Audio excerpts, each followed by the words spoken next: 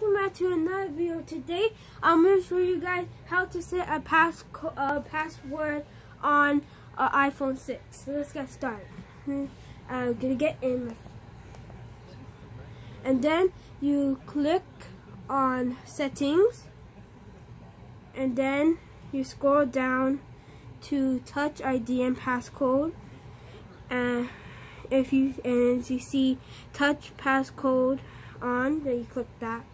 And then if you don't want 6, you can put any options you want. I'm gonna put 4 digits.